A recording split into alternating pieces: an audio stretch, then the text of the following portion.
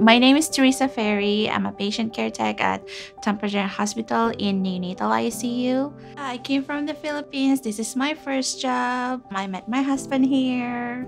I had my son here, all at TGH. I started in rehab, and then I went to cardiac telemetry floor, and then I came here in NICU. Well, I love working in NICU as a patient care tech, especially if you see the premature babies going home on their discharge. You see them coming in very sick, and you see them going home and with their families, and that's fulfilling.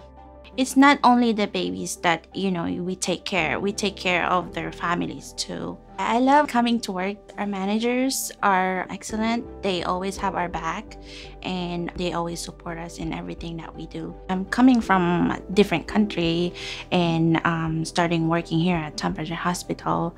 I love it because different cultures, everybody's nice, and everybody's helping each other like family.